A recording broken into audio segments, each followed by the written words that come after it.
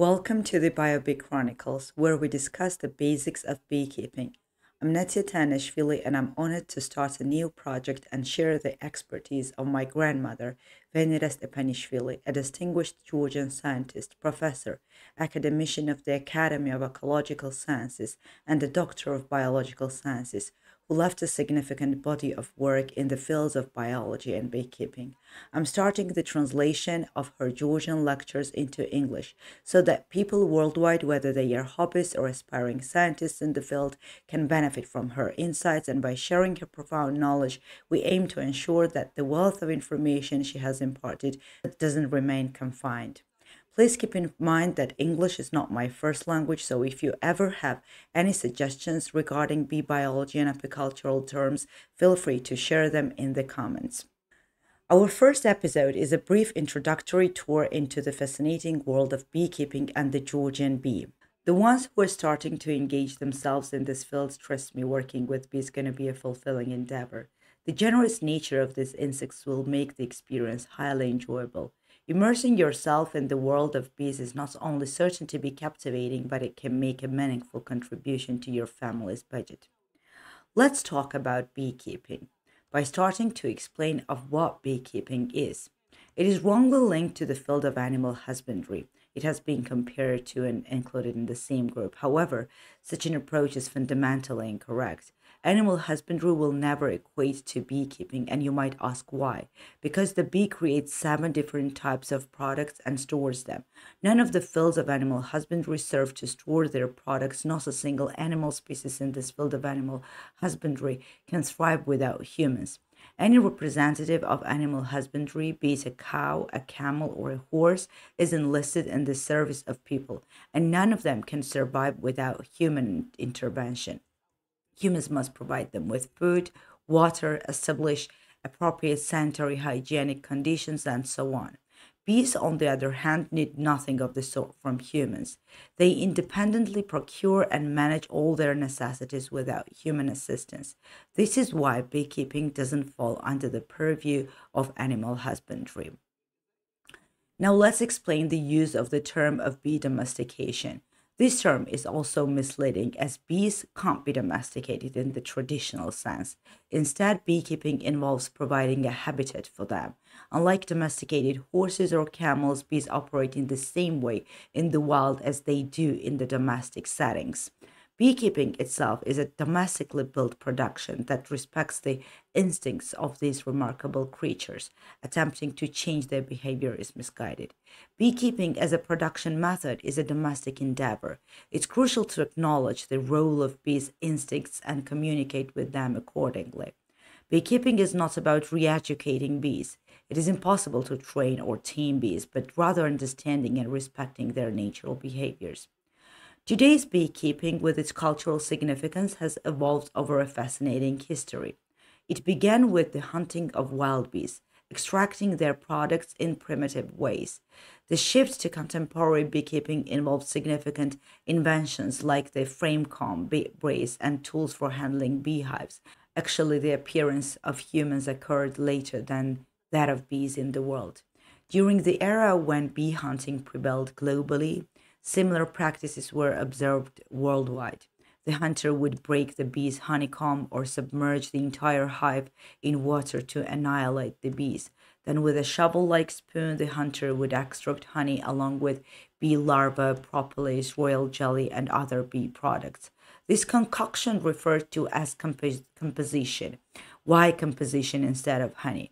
Because it was squeezed out and consumed, representing a blend of various ingredients, including honey. In our current era, as we transitioned into the cultural heritage period, tools like the bee brace and honey strainers were invented to separate honey from impurities. These innovations protect the combs, allowing them to be reused for reproduction and ensuring the consumption of pure honey. Modern beekeepers now receive honey in its pure form. Beekeeping is often associated with honey, but it's essential to recognize that bees provide 7 distinct products: honey, propolis, royal jelly, bee bread, beeswax, bee pollen, and bee venom. No other field of animal husbandry offers such diverse products. Furthermore, there is no animal husbandry industry that produces products consumable without additional processing. Bee products are prepared by bees and require no artificial or technological reprocessing. These products enter the body directly and are 100% fully digestible. Bees, with their remarkable abilities, produce and provide these valuable products. Now, I want to share very interesting facts about the Georgian bee. Since ancient times, people across all continents have interacted with bees, and Georgia is no exception. The tradition of beekeeping has been deeply ingrained in the Georgian culture throughout history. While some countries have excelled in developing advanced beekeeping practices, unfortunately, our nation has faced challenges in this regard. However, it's essential to recognize that our ecological conditions and environment differ significantly from those in other regions. The unique climatic conditions in our country contribute to the exceptional nutritional value and healing properties of the Georgian bee products. As beekeeping evolved in the late 18th century, pivotal inventions like the frame comb, brace, and pine cone making tool spurred its progress. Examining today's cultural heritage reveals a significant historical journey, emphasizing the vital role of progressive measures in beekeeping's development. Undoubtedly, the Georgian bee stands as the most famous and recognized bee globally, securing the top position in the world. Previously, the Italian bee held the prestigious first place for its high productivity. However, during a world exhibition, the samples presented from Georgia surpassed the Italian bee, marking a shift in the global ranking. This isn't to diminish the qualities of Italian bees, rather, it emphasizes the exceptional productivity of Georgian bees, making them highly sought after and in great demand. Historically, Georgian hosted seven bee breeding farms dedicated to the world's most recognized bee, known for its distinctive features. Let's delve into the story and uncover the unique characteristics that captivated the attention of the entire world. Primarily known as the Caucasian bee throughout history, the term Caucasian bee wasn't chosen to avoid a Georgian identity, but originated from a period when the bee was studied and spread across the region known as the Caucasus. At that time, neither Georgia, Armenia, nor Azerbaijan existed as separate countries. The region was referred to as the Caucasus.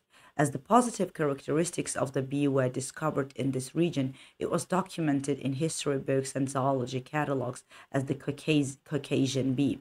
Following Georgia's independence, the bee rightfully regained its identity and name, and it is called the Georgian bee, the Georgian gray bee, encompassing its true origins as the Caucasian, Abkhazian, Mingrelian, Svanetian, and Emiratian bees, all integral parts of Georgia. The term gray bee reflects the geographical and climatic influences, particularly in the areas where bees developed longer proboscises. The length of the proboscis was a result of adaptation to extract nectar from deeply placed nectarines. Notably, a longer proboscis didn't define the bee's Georgian nature, it simply showcased adaptation to specific climatic conditions. Much like the lengthening of a giraffe's neck for accessing food, the Abkhazian and Mingrelian bees developed longer proboscises due to the deeper placement of nectarines in their habitats. The bees that adapted and descended from the slopes no longer needing extended proboscises are equally Georgian. In a sense, the color of skin changes with different climatic conditions, much like the adaptation of Georgian bees to diverse habitats, showcasing the remarkable influence of nature on these industrious insects. It extends beyond mere color. In the course of our selective work, a researcher came forward acknowledging a pivotal research finding. This revelation underscores that coloration isn't a decisive factor in determining a bee's breed. Instead, it is intricately tied to natural and climatic conditions, exerting its influence on coloration. As a result, it doesn't impede the formation of a breed. Now, the term breed, it is used here as a conditional concept. Typically, a breed is something deliberately produced by human intervention. However, When referring to Georgian bees as a breed, it becomes a conditional concept borrowing from technical terminology. The term breed is inappropriate in this case as it denotes a type of bee created solely by nature. Hence, we conditionally categorize it as a primitive breed. Now, what exactly does the term primitive breed signify? It indicates that human involvement was absent in this creation and formation. It is solely a product of nature, making it more accurately described as a species. And in the case of Georgian bee, it is the one species but various populations hailing from distinct regions such as Semegrelo, Guria, Imeretic, Acheti, and Kartli, which means that each population has adapted to the specific climatic conditions of its respective zone. Entomologists estimate the global insect population to exceed 2 million, yet only one species holds the title of honey producing bee. This singular species, unlike the others, possesses the remarkable ability to contribute to honey production. Mastering the intricacies of this industry on an economic level is a formidable task. Now let's delve into the emergence and global recognition of the extended proboscis, a distinctive feature of Georgian bees. In the late 18th and early 19th centuries, a period marked by the advancement of animal husbandry in European countries and Russia, a scientist took 40 families of our bees to the Orlov region. Here, the bees with longer proboscises proved immensely beneficial. The context involves the cultivation of red clover in virgin soil. In the virgin soil, an insect known as the wasp played a crucial role as a pollinator. However, a significant shift occurred when the red clover seeds were sown in this fertile ground. Contrary to expectations, the yield was considerably lower than anticipated, failing to meet the requirements of the animal husbandry. This perplexed the community, prompting questions about the cause of such diminished productivity. After all, the red clover was intentionally planted to facilitate honey production, participate in pollination, and provide a green mass for animal husbandry. A group of scientists from America and various European countries initiated a comprehensive study measuring the proboscis of bees on different continents. They observed a drastic decline in wasp populations, attributing it to the exploitation of virgin lands. The disappearance of wasps created the need of alternative pollinators, and bees emerged as the primary candidates. However, the researchers noticed a significant challenge. The bees had shorter proboscises. This limitation hindered their ability to reach the base of red clover, extract nectar, and effectively pollinate the crops in the process. Therefore, Benton, an American scientist, among others, gradually extended their research and they settled in Gagra, Georgia. Ilarion Kavtaradze, a pioneer in queen bee breeding, was based there. Ilarion Kavtaradze produced the first Georgian queen bees. Benton took 5 queen bees to America for further examination, conducting microscopic and external assessments, including measurements of the proboscis. They observed that at that time the length of the proboscis was notably long for the Caucasian Georgian bee. This marked the beginning of the global recognition of the long proboscis feature of the Georgian bee, although it possesses various other positive qualities. The significance of the Georgian bee extends beyond its long proboscis. In my opinion, the most distinctive aspect, the key characteristic of the Georgian bee that garnered acclaim, is in its gentle and meek nature. Georgian bee is known for being both clever and docile.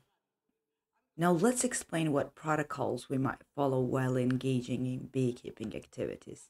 First, remember to overcome the fear. The way you behave on the first day will shape your habits throughout.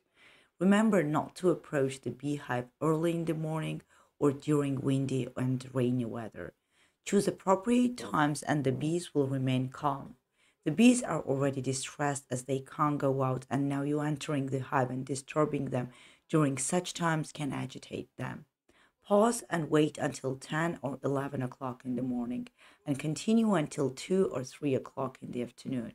This is the serene period. The bees are outside their hive. The nurse bees and worker bees inside are not inclined to disturb you.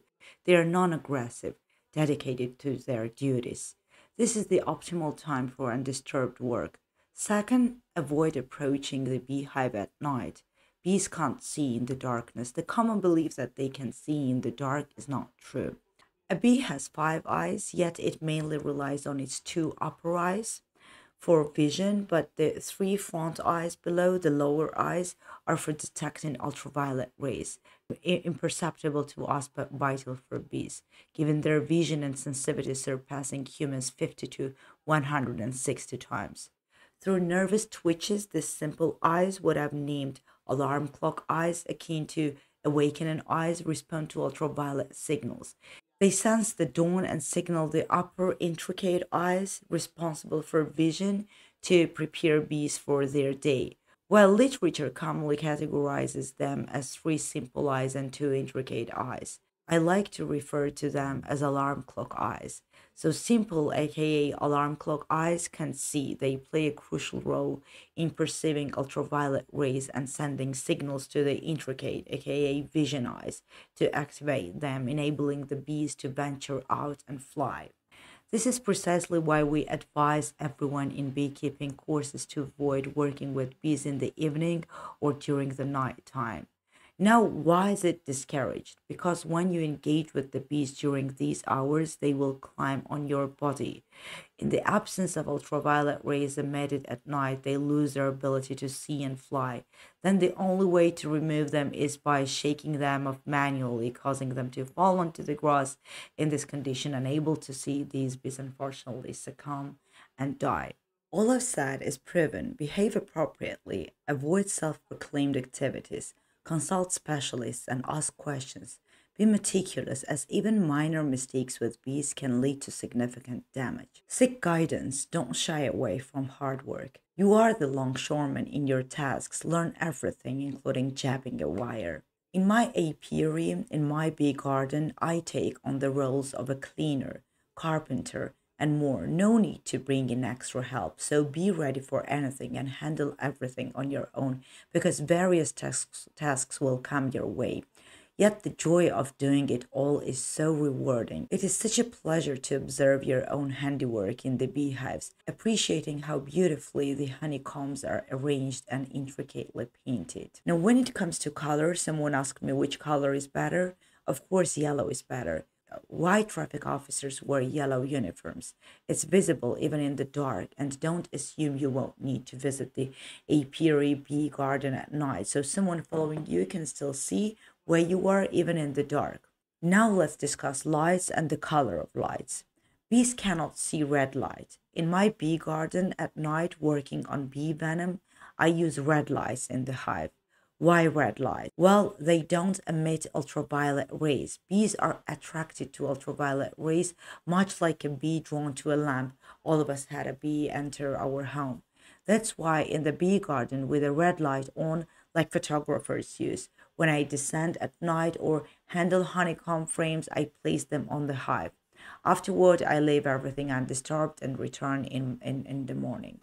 You should know I'm sharing this for knowledge, not as a directive to go and turn on a red light. Having a red light is important, particularly for someone skilled in bee venom extraction. Bee venom should be extracted in the middle of the night, be wrapped up and packed before dawn.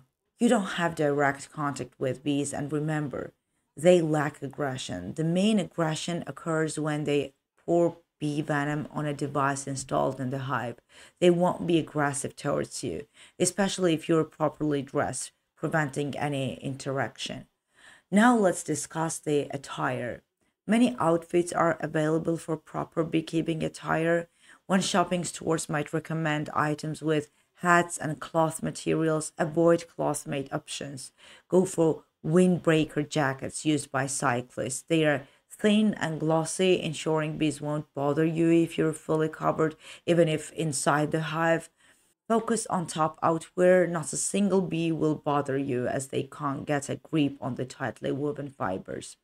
The honey produced by bees is often referred to as the elixir of life due to its rejuvenating effects and health preserving qualities. Ancient philosophers, including renowned figures like Hippocrates, noted in their memoirs that they lived beyond 100 years by using bee products. recognize honey as a product of exceptional nutritional value and healing properties. Beekeeping goes beyond honey. Advancements like microscopes and royal jelly, aka bee milk, have been introduced, though royal jelly has long been known. Its collection began in 1960. This remarkable substance, rich in nutrients, is a potent energy source and a resistance booster for the human body. It has benefits for lactating women and can aid in fertility. The products from beekeeping are health promoting and can contribute to the healing process for various diseases. The primary goal of processing for bees is to provide their generation with quality products free from impurities. Bees expend a significant amount of energy on this process, impacting their life expectancy. In spring, a bee's life is limited to about a month or a month and a half due to the extensive energy expenditure in these tasks. The queen bee, known for its larger size, a topic for another episode, but anyway, it has a lifespan of 4 to 5 years, nourishing itself with royal jelly. Royal jelly contains growth and life expanding hormones. Utilizing royal jelly to extend human lives and enhance resistance has shown positive effects. In cases where children face growth challenges, royal jelly is sometimes administered to stimulate growth hormones. Nature and bees share a close connection. If this chain breaks, the existence of both is at risk. Bees and nature co-originated predating humans. The notion that anything can replace a bee is a falsehood. Bees play a crucial role in pollination. In certain countries, entities, whether named pollinator companies or officials, rent bee colonies from beekeepers for this purpose. They pay a good amount of money for each colony, creating a win-win scenario. Bees feed on nectarines from the renters' flowers, benefiting both parties. In estimation, bees reward the land 100 times more for the nectar they consume. Thus, the owner is indifferent to whether someone harvested honey from the hive or collected pollen with royal jelly. The primary concern is the effectiveness of pollination works.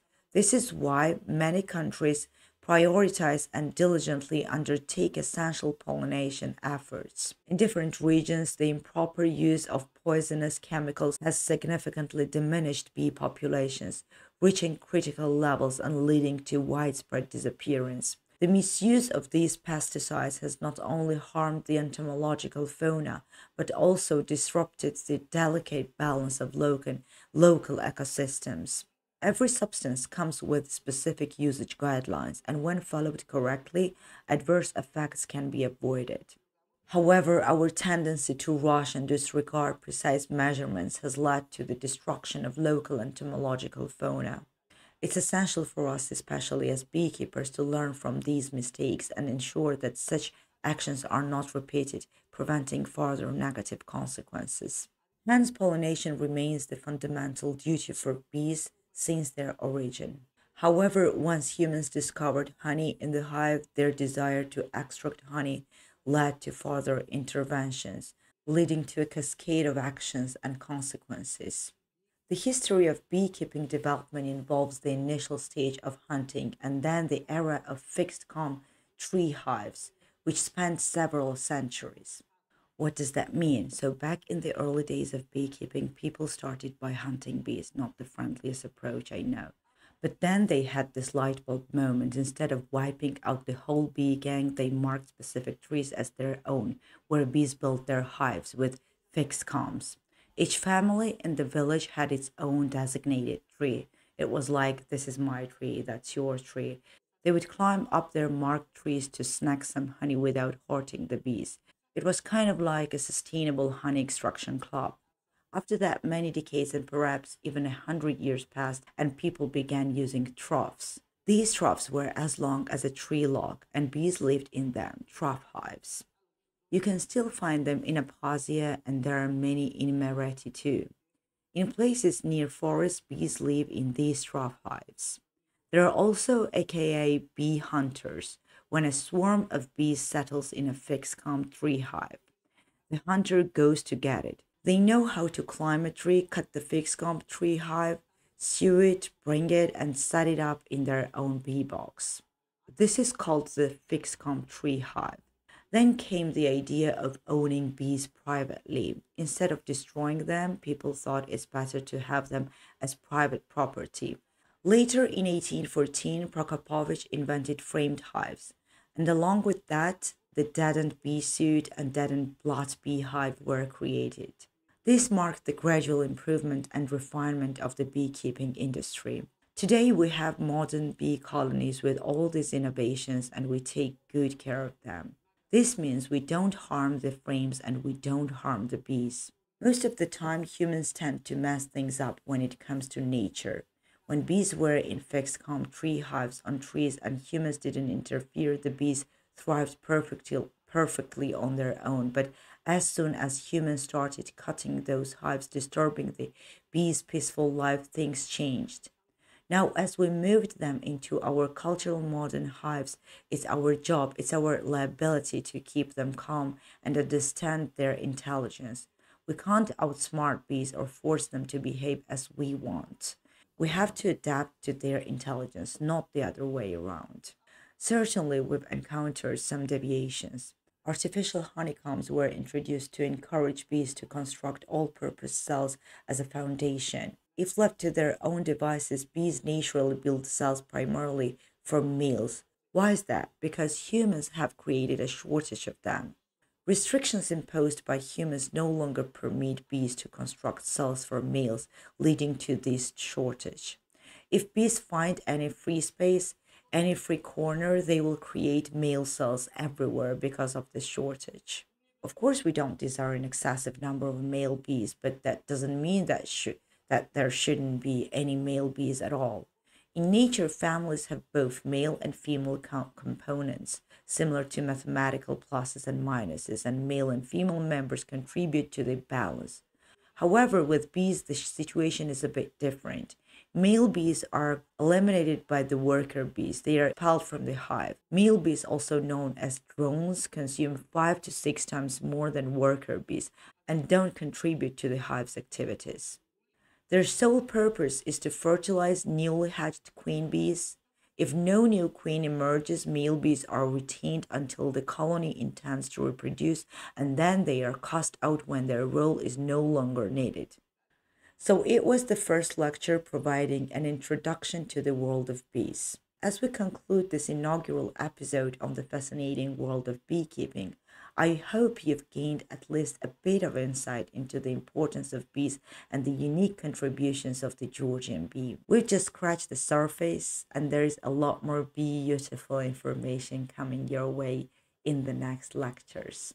As I noted before, please keep in mind that English is not my first language, so if you have any suggestions or corrections regarding bee biology or apicultural terms, feel free to share them in the comments. Until next time, happy beekeeping and may the hum of bees continue to echo in the gardens of curiosity.